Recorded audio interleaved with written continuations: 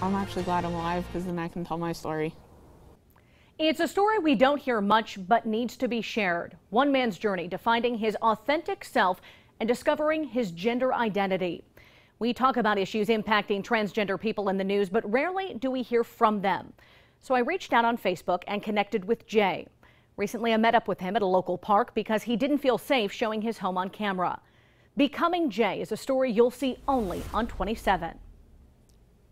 I'm Jay, Micheal Christy. I'm 25. I live in Girard.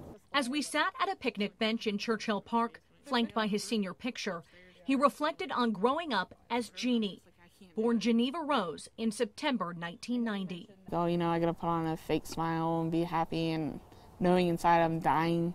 Childhood pictures show the evolution from toothless infant through elementary, middle, and high school to the last time he ever wore a dress at junior prom. I'm doing the whole dress thing, wearing makeup, and I'm just like in high heels, and I was like, no, I can't do it anymore. But Jay knew long before then she was really a he. Every time I looked in the mirrors, like something didn't fall right. I was born in a female's body, but I was born in the wrong body. So I'm technically a male, just stuck in the wrong body. Jay often feels alone, but he's far from it. It's empty now, but imagine this playground packed with kids, 1,000 of them coming here throughout the summer. A new report estimates 6 of them, by the time they reach adulthood, will identify as transgender. Researchers at the Williams Institute, a think tank at UCLA Law, just released updated numbers 2 weeks ago. They say almost 1.4 million American adults are transgender, about 0.6%. That's double the estimates from just a decade ago. When you look at the state rankings, Ohio comes in 34th at 0.45% with almost 40,000, and Pennsylvania just behind at 0.44% with almost 44,000.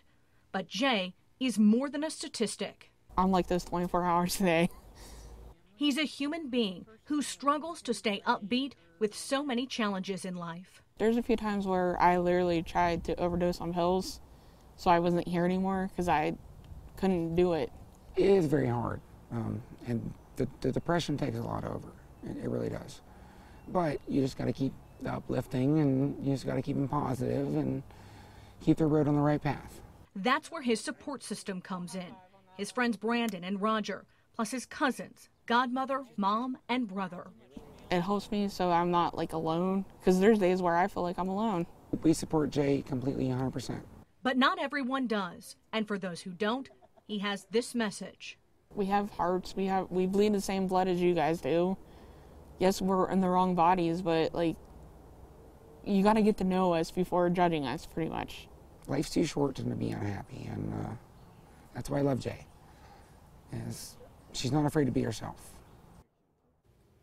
Now, Jay is seeing a counselor now and plans to legally change his name in the coming months. He also wants to start hormone replacement therapy soon as part of his physical transition. He's working as a dishwasher at a local restaurant, but wants to one day be a chef in his own restaurant.